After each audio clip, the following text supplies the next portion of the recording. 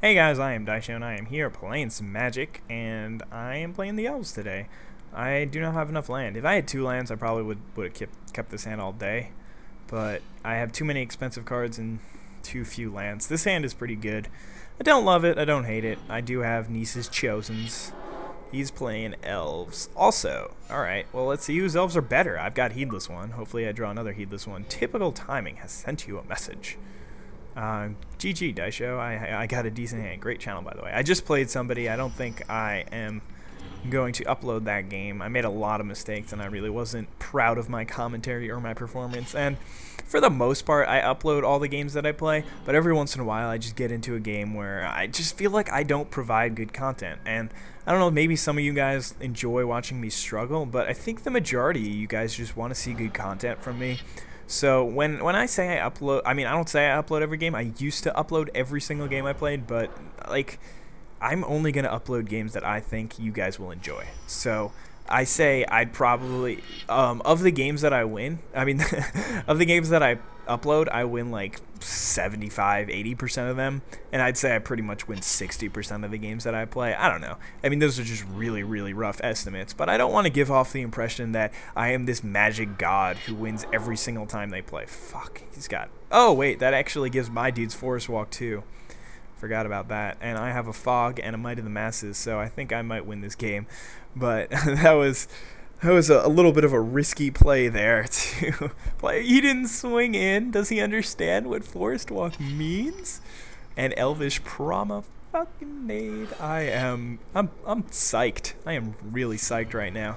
There is no reason to not swing in here. The only reason to not swing in here is because he doesn't realize that what it does. But I think I win in 3 turns because I play... No, in 2 turns. Because I play Heedless One next turn, who's huge, and then the turn after I can either Promenade or my Masses, either or, it doesn't matter. And so I guess this turn, do I Fog the 4 damage? No, I don't think so. Thank God Jagged Scar Archers is just equal to the the creatures that you control. If he really doesn't swing in here, then I'm going to claim him to be one of the worst Magic players I've ever met, because understanding a simple concept like Forest Walk is pretty easy, and the fact that he can't do it is kind of pathetic. Oh wow, it would have only been 2 damage because Elvish Champion doesn't even help his team out. He's just I mean, he doesn't help himself out, he just helps his team. He's a team player, guys. He's a team player. But I for sure win the game next turn. All I have to do is use Might of the Masses. And even without that, I still have 13 damage on the field. So if I draw the land, then I definitely Elvish Promenade and then Might of the Masses. That way I can do like an extra 6 damage, because an extra 3 because Heedless One gets 3 stronger, and then an extra 3 because Might of the Masses is an extra 3. But everything revolves around getting an extra 3 of something.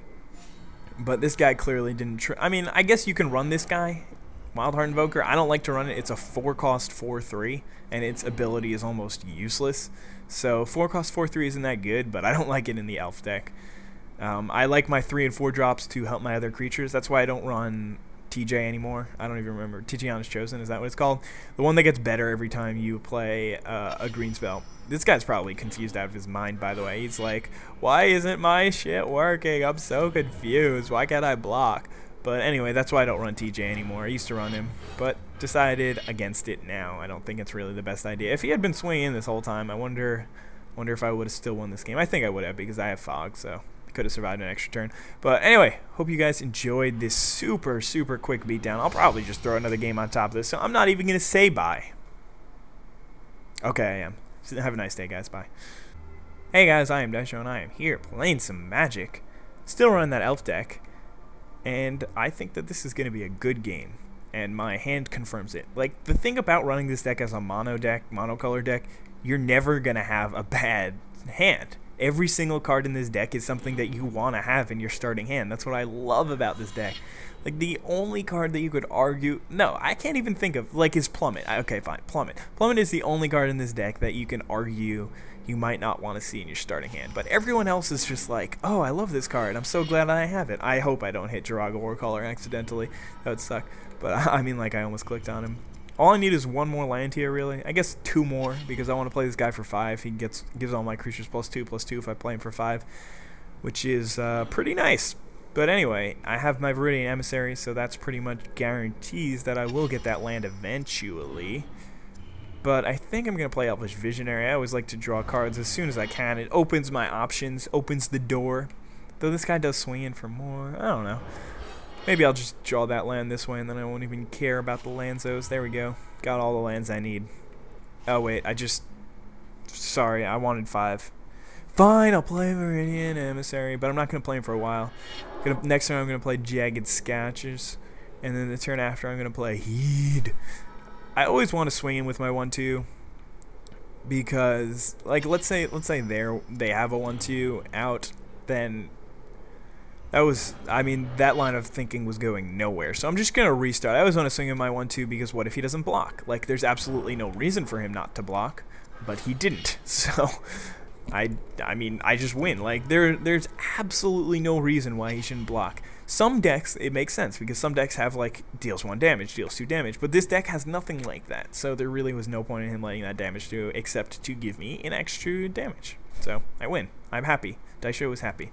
But I have 2 Heeds. Even if I don't draw the land next turn with Joraga Warcaller, then I don't mind, because I can just play another Heedless one the next turn.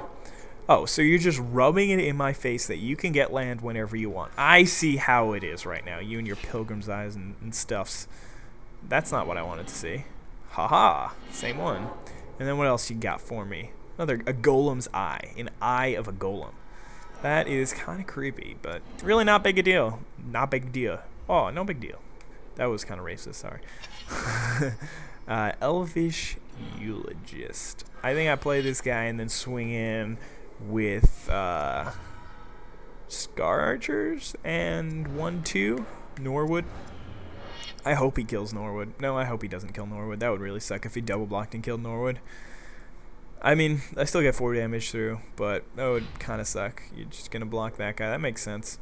And you're going to let the 1 damage go through again for no reason. So, that, I mean, Pilgrim's Eye really did his job. He just wanted to make his land drop, which was nice. I guess next turn I don't even play Joraga, even if I do draw land. I just play Heedless One and Elvish Eulogist. Sleep. Nighty-night, team. Have a nice nap. See you tomorrow. Not tomorrow, the next day. These guys are sleeping all day, and they're just not coming to work today. They're like, you know what? Fuck it. We're tired. We do our jobs. And this is a terrible analogy. So, yeah. Because if I draw 2 more lands, if I draw a land next turn, then I can wait. Actually, I mean, I'm just going to play Joraga next turn anyway and win. Because, I mean, I'm going to have 7... I'm going to have 2 9/9 tramples, including... And then another... This dude's also going to be 9/9. These guys are going to be 3/3s, 3/4. I'll be fine. I'll win this game with pretty much relative ease. So this deck, it runs so quickly. Like, there's so few situations where they build up like a stellar defense and can't do anything. But by the way, the reason now I just want to save it. But the reason why I'm doing so well this game and he isn't is because he has Stoke Rebuttal. Is because he doesn't have Stoke Rebuttal. Is because he didn't trim his deck. That's literally the only reason why I'm winning. He's drawn all these terrible cards. Like, do you think I care about that? I mean, I care a little bit about that. But do you think I care about that? I do kind of care about that. At least I only had to throw away 1. I forgot that. I would have thrown away Elvish Visionary, but I was thinking that I had to throw away 2. But he only has 1 low blocker. But anyway, I mean, I'm still swinging. Like, he should. It's pretty okay. Never mind.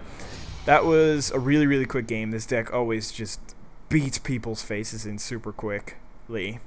So yeah, hope you guys enjoyed this video. Have a nice day. Bye.